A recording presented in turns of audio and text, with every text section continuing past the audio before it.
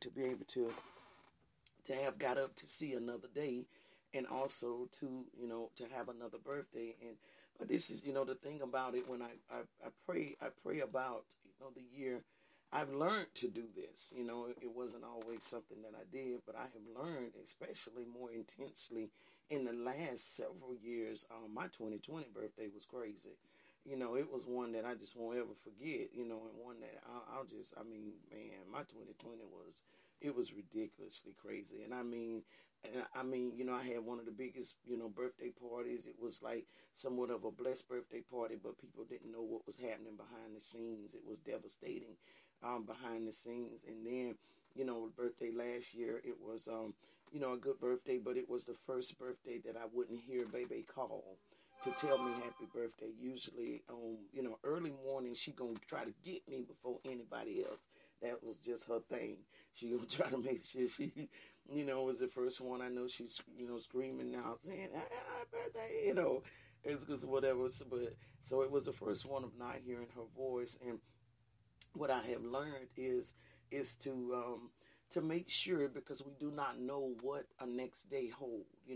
Even though we have prophetic words that come forth in our life, even the Bible tells you that they prophesy in part.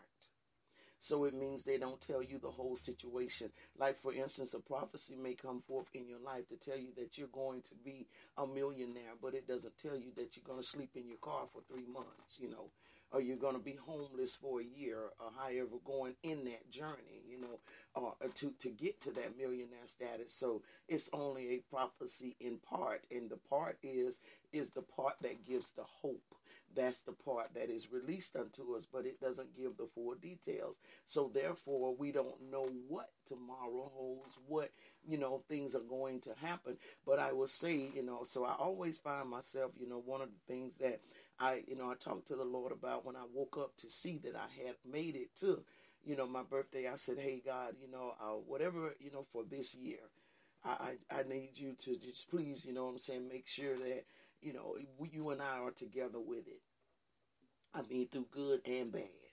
I want to make sure that you and I are together. That is the thing I need to solidify. I need to solidify the fact that you and I are together. I don't, and some would say, well, God is in everything. Listen, let me tell you something.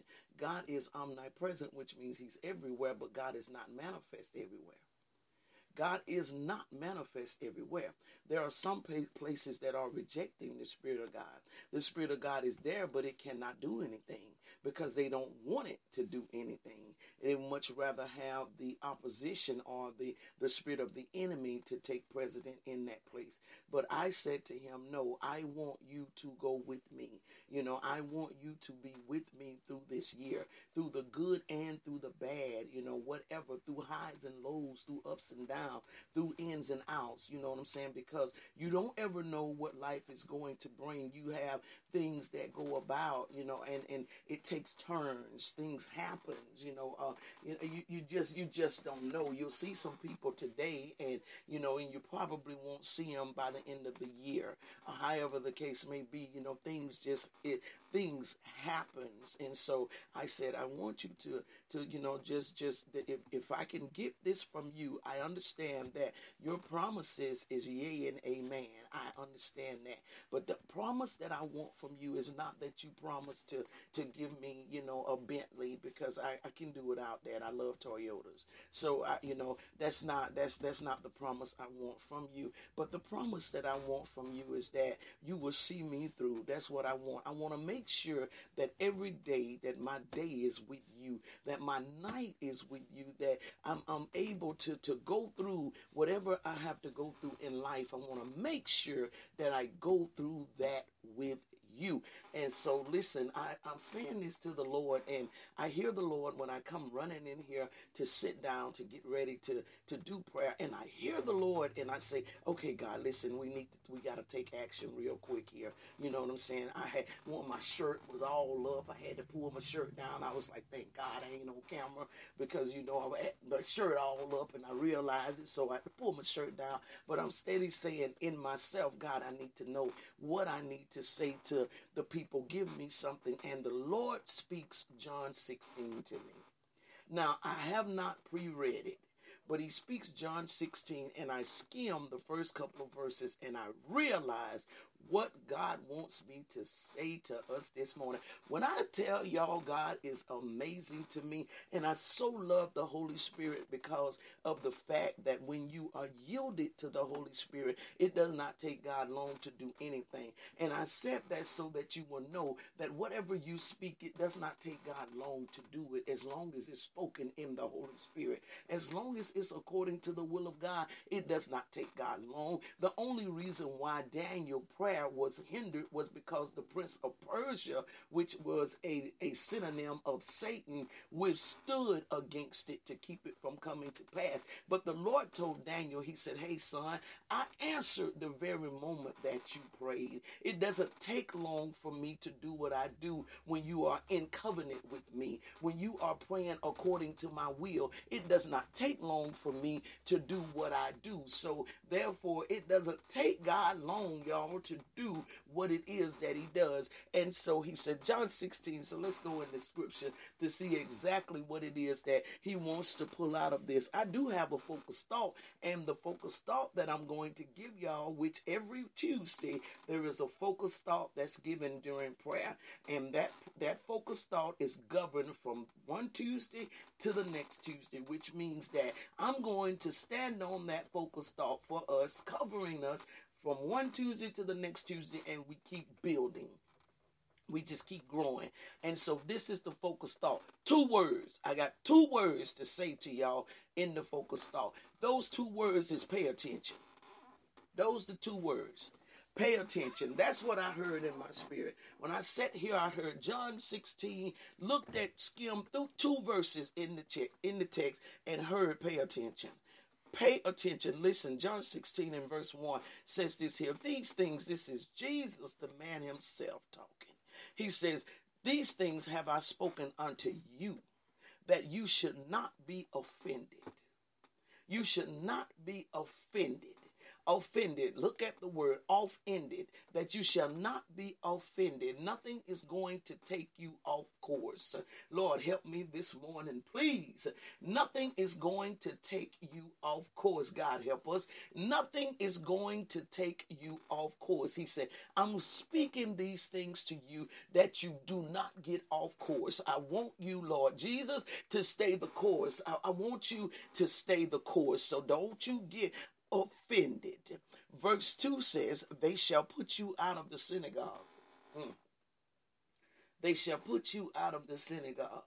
You know, this is for the people that don't understand, you know what I'm saying, about having to disfellowship. This was actually not a disfellowship. This was the disciples being put out of the synagogue. So it's a whole different type. But there's 2 types of disfellowship. Is when they put you out of the synagogues, which is sin will draw you out of the synagogue.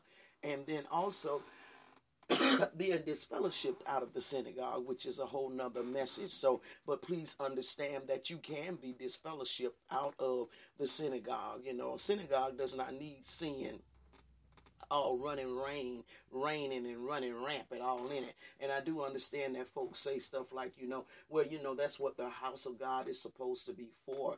The house of God is supposed to be for people to do better. That's right. Listen to what you said. It is for people to do better. But if they choose not to do better, then you disfellowship, and there is scripture references to give a reason for that to take place. So, but that kills all of the religion that we have been embedded in. So he says here, they shall put you out of the synagogues. Yeah, the time cometh that whosoever killeth you will think that he does God's service. Check that out. Pay attention. Pay attention. He says, whosoever killeth you is going to think that they're doing God's service. I need y'all to let that rest in your head. He says, they're literally going to think that they're doing the right thing. They're going to put their mouth on you, and they're going to think they're doing the right thing.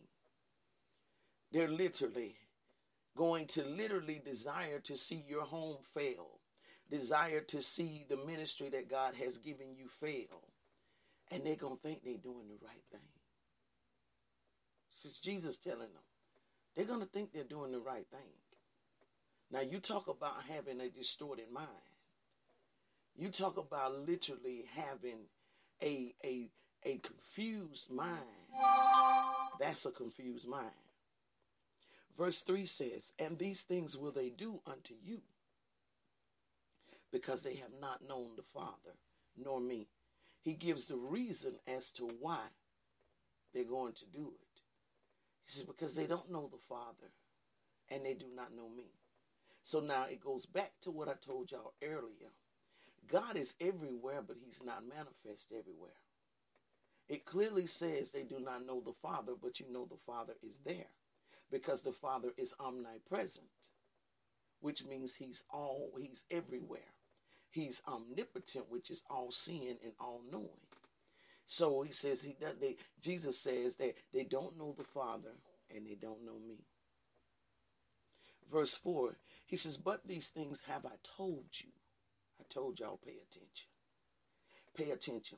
Today, I'm going to dedicate my birthday to us paying attention.